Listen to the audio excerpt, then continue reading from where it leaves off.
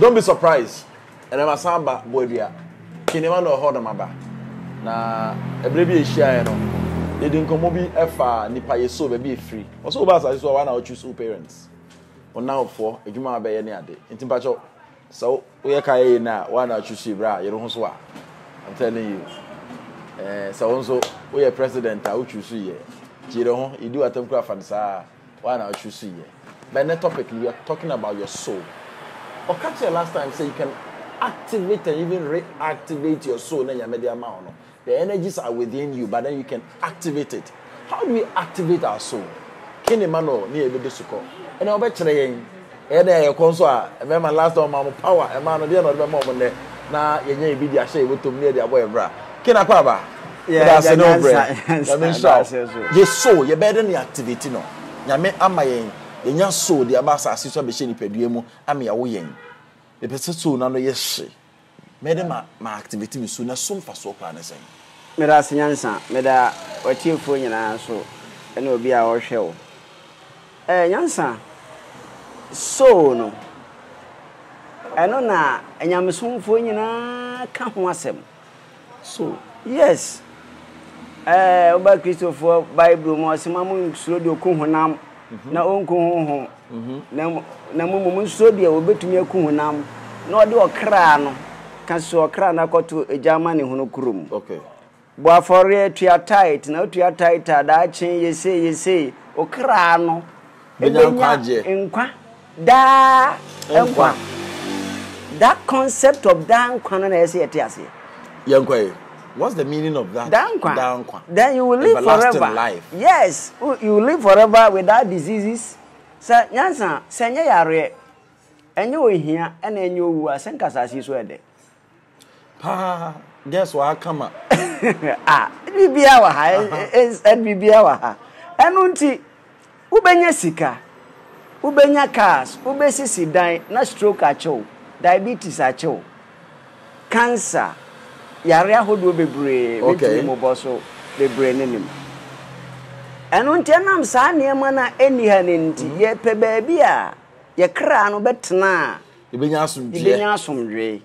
So activation as ye kunya body fufurobi and nimnyam fufurobi na say nimnyam de o how bia anya de enim. Okay as I say you hu nipa how pa. Okay e yare na owo nipa how pa yare na owo. Yes say yare bo wa na wa ye mobo. Okay yawo odofu bi wu a na reho account ohia kan wa no aye nimguase ni no aye ferre. Okay. Bra Adam ye bone no according to the Bible ye mremu kakra onyankopon ka kire Adam say bone a waye ntimede owo beka wo bone a waye nti emakwa wo so mbebre bone a waye nti ubewu nyame wiye no ena ohunu say no onipa a mabono no mayen haban bi ba sa haban no say me ma wo mu di a won betena say forever and ever. Okay, nanka bone be na so about nipa na omo enjoy asasi forever and ever. Na Nyansa wo hwe odo ba pa. Ba to da bia kura de betumi aya ade bi. Onam kare kwan me kai bebo. Ebo na wo bewu. Aka kire me ba menko. Menko no okọ ko akotwe no. Osan akọ ko no akotwe no. Se osan akọ de to so miensa Nyansa abebo akola no. Odo na na wono no.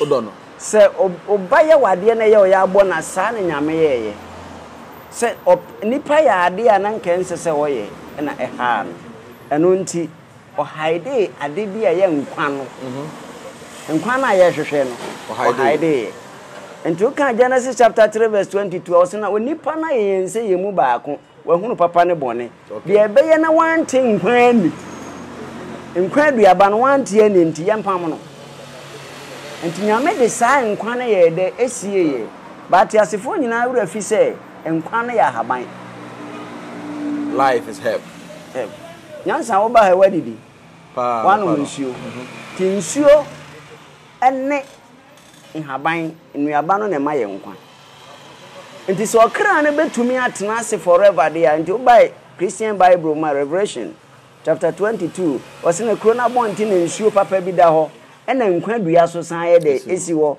na dua na ode na haban besa mama yare Yesu ana Bible no kra che se okọ heaven wa haban kuro ya afi na me ba question no so Janko se kwan be na e be fa so activate soul no onyankopon ama eye energy na energy no restore owiem na all the planets ni nyina na gods any spirits e wo so nyina na absorb energy ni free. Okay. Ba yen nipa no ye ka say energy ahodene a wo de betena se so energy na ekofom a na fe o yare na eye jetu mi bi nti de aduane ni nyina edane ja na yen nipa de ende owia ne pia na wo de yen energy na be store wo haban ni mo. Okay, internal photosynthesis taking place at energy from the sun. They are producing food am I nti aduane a ye bedie ni mu eno na ma okra no yen haban a ye be no na ma okra no activate because one nyankopon ye bribia your friend the 12 system in the human body okra no operate this system the endocrine system digestive system cardiovascular reproductive system skeleton setup no all this body no there's something operating a friend the DNA cells. Okay. Na eno ne nkwamo a ewo nipadua no nyame ye nkwam yensa nkwansuo nkwaduane ne nkwamo na nkwamo no weyemu na nkwansuo ne nkwaduane no wo abonten eno ntisi yebenya nkwa na yese ye pere kohwehwe saa nsuo no ene saa nkwaduane no ne yedi bra ye di no na okra na ye de operative for na nipa bra fi kwan a ye befa so a ye behuru se aduane we medi ye beboa mekra wo tumi aye adwuma ye dai ewo memu we na ma yentumi activate your body no. Wow. Eno nti se body ni so no activate a okuta potentials bi. One, physical, there were 4 elements. Earth, eboa ya hoodene. Se yemfanya adwuma. Ne spiritual no, e protection say yentumi nsel. The body no, the protection no. Enti yana nanu Nyansa no munya ade we Nyansa me wa haban bi a me didware a me body we to metu enya den utwa me sekan a enya den enko no obi atwa ne tu ubo ne tu enka no twa ne sekan enka adentia because of say we activate the body no through herbs na say the all can say so wani so no be activated egenuane a wudi so yes dinuane bi on so wudi so ese no according to the Bible Adam okodi aduane ana nanim nyambo no enya bibia no kwa bi sex bi ese oh there are certain things in the Bible enyamsomfo ne ntenase endi kodu ne se na ye aduane bai okay say enkwa ho hia adenti ne de nkwa dua edua esa kosi ye be ho si enkodi because ye benya ya ho ode efisa de no mu enti bra wo didi sa anuane no haban no now activate your magical powers then you becoming like God. Okay, so ne wo mu no to energize the battery ewu na ode charger ashim niema ebe hia ye certain fruits certain herbs and a mouse energy ni san basoro. Yes udware bi udi enku udi herbs na ese activate. Yes hia bibia herbs na no ye dia ese wo use herbs na. Wow. Because Nyansa oti ye wani dia betumi anya hoden no osofo be ye fasting 24 hours 7 days obi a wa ye mere de be ma na hoden mo atumi akogina so de mo ye de ade aduane ye nkwa so Jesus say one ne nkwa bodo no ho na di Yesu awamen e bodo bi na ese wudi. Wow. Enti eyi ho Nyansa na ayira ti asefo na no so na Nyankopon say esese nipa hwehwe. Because one, and habani be wo ha wudi call body mu no na wo dane bayifo. I'm try. Wudi a han ne bia be dane bayifo. Wudi e call e wi akra betimetu. E bisa a han timi obi nya ani. Oh, why not? The 7 energy center in the human body. And a friend say above one song, the 7 mountains, 7 oceans, 7. More na wudi sa and na India for friend the chakras. Wudi call body nimo na activate the energy centers no.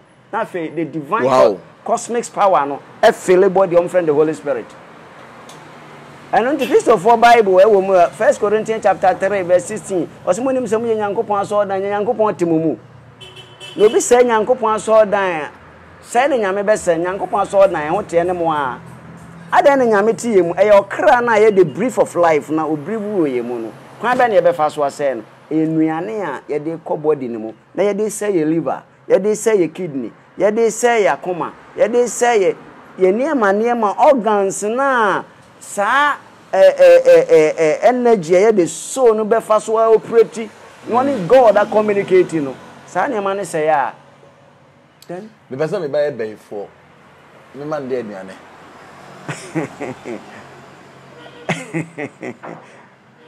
one thing of spiritism or spirituality, you know, there are certain people who are almost kasa no more fun and say jokes because almost can keke. They won't have any boa, Nyansa, young farmer. Okay. So I say, and tis a bay ye have by Ocasa mean church like Cecilia or air. Assemble. But say, or a penny, or any be a sofa, or any that who are in St. Class article, but or per se or ye, Jumani Yafu, who subia, when you even with Dia Manasse on who nim home now, a Cassachen and Cassachen view. Is there any way that true helps na obetmasare activity? Yeah. Nyansa yante kura no yatese na nanom no. Omo ahaban ya de so wani ya de bigu wanu mu a eso ohwenu ma wani ho ade. Ate. Yante kura na yatese na nanom. Wo ahaban ya wodi ko ne body mo tea wa bete ahwe. Yes. Yante kura yatese na nanom mo nduru a omo dwedware abo ne tuye nka no. Pa. Saade ni nyina ya ahaban. God's power na any na abrofo ne ba bedru yen system ne mo no say there be where you demonic and satanic na sa knowledge no religion abema ayira. This is the birthright of Africans. The birthright of humanity, the blueprint of the creation. Because the human beings no be to me asan by sciences are share oba in Africa identity to me science in man abrofo no eda sa na ema we bi fi se books no mo kan omo da ho suansuan haban. Go to Amazon forest na ko hwe holistic medicine a omo suansuan aya na ya mareho aya na ya meya na nso nyankopon bre ne brepa ese go back African ye symbol bi ya dinkra symbol se sign kofa ese se ye sign ko hwehwe ye nananom nyansa na na friend the primitive age no.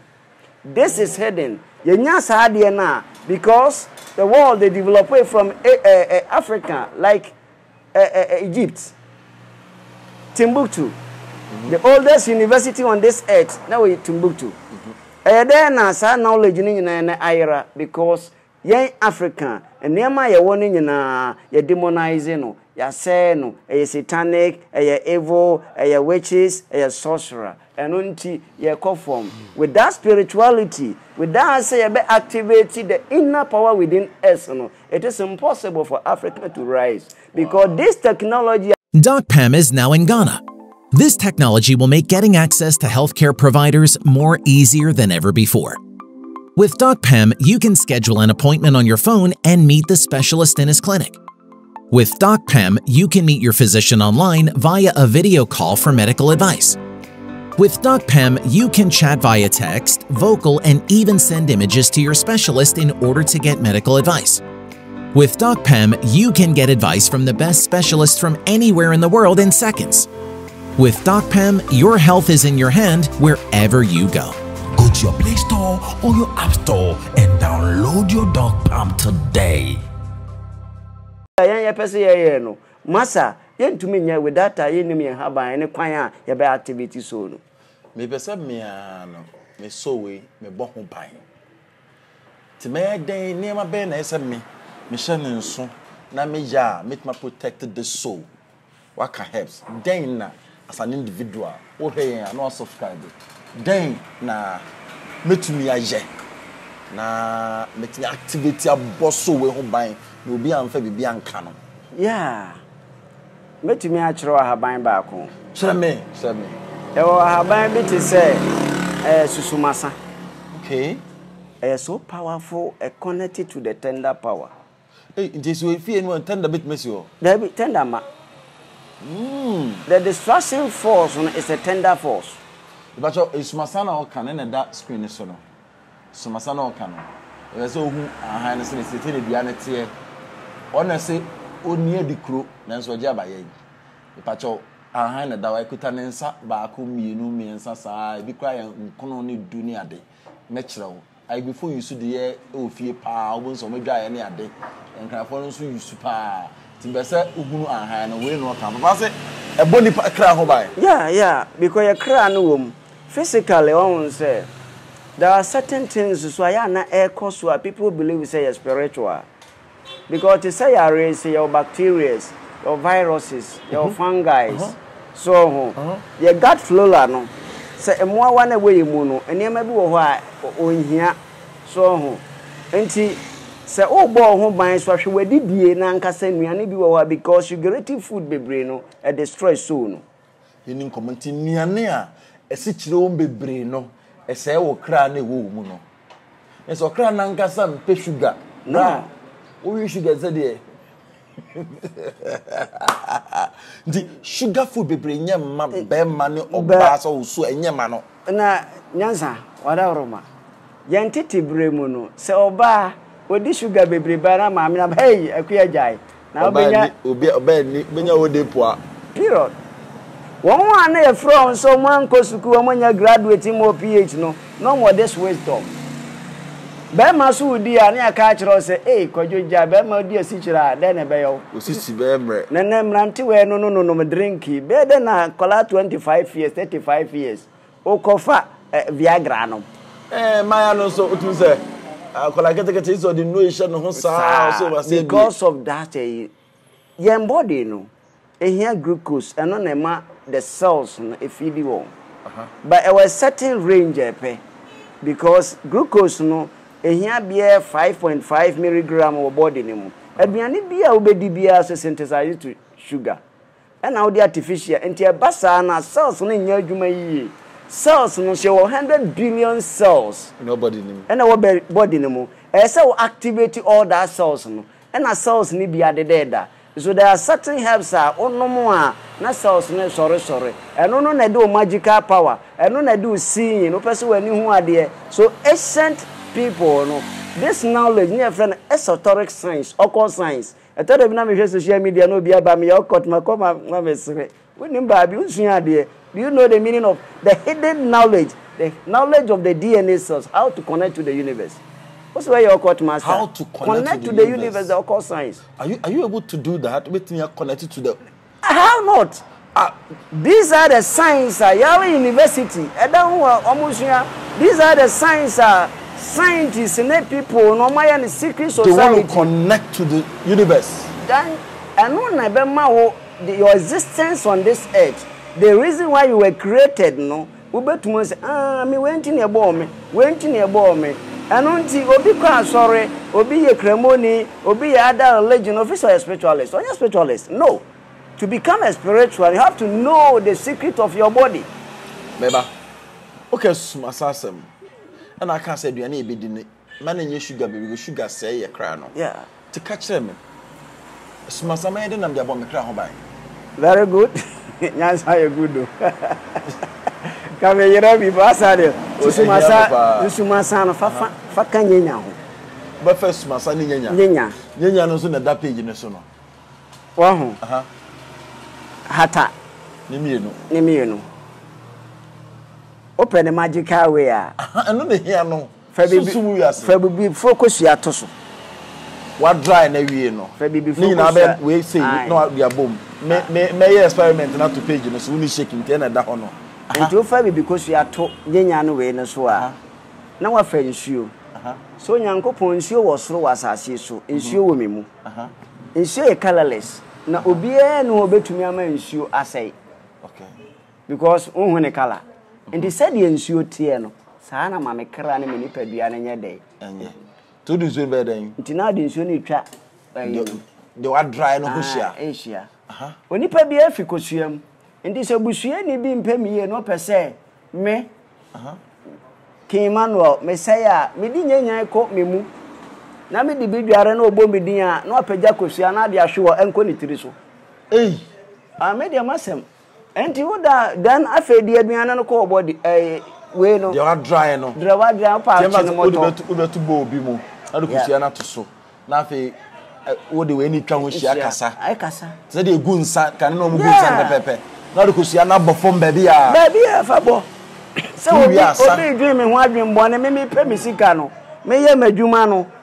So nfi kosua mu ne ba a oba be so na ntu kosua nsa na onyem. Wow. We say we are. Yes, what bo so no ban se passe. We are first started di wo ha no apesusu masane bi adware ne nyanya no wo ha no apedi no wadi. They dry na we kosua na fi so be den. Ano wo pa hye no moto ne di ana no ano. Hye no moto ana be no dry dey wa dry no be no ano. Bi akukuo mu o chance. Eno an se be ko mu. Ko menko mu. Scientifically no.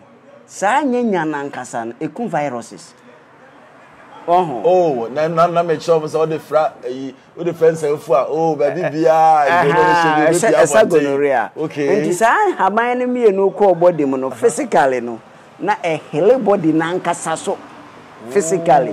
And an spiritual na nso no eye obuni padua ne wadwuma. Osoro gitum. Ye was sad ye we afa na me ko bonya me bi din. Nyankopon de 2 minute nyansa na hye haban mu. What activate you soul into the realms of the spirit to invest? Why yes sir?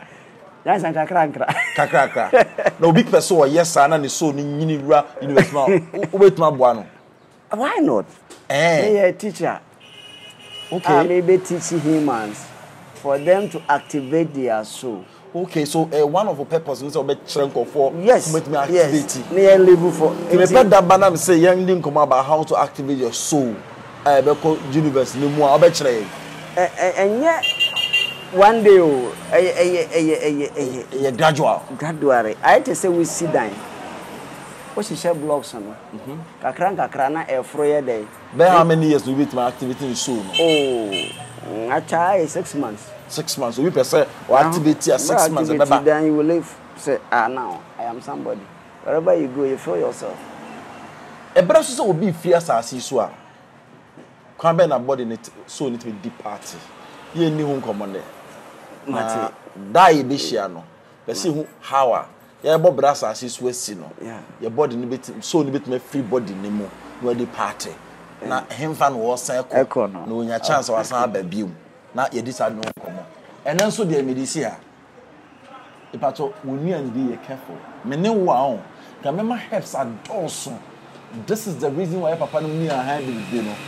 Jai esitire ni di eya dos you be adwuma but then one him say sugar moa jai sugar no di kai say kin Emmanuel the number no ene guase no o pese o support ye in any way anything ko ba bia na you find information zebrewa your number na go on frame na ye ngibre the other boy bia ye so because we are here to give out informations to the world ipacho dwene hu yi here ni ene ade ma ma sugar na ya dos de de na dos fane ma pa kan ni ya no dudu no pa bia me ne wan kan besa ahase so di be fra kwa ya ade a dan ka bi pa ya akode na sa bro be no ni ade a natural na ade afrafa e fra ni nyansa bo akwa I mean sharp so be jam bodua kenema no ho na ode ewura mu sei e da mesa na ba no e be di ni pe wuo ene ne koba ho kobo ya me sharp bye for now.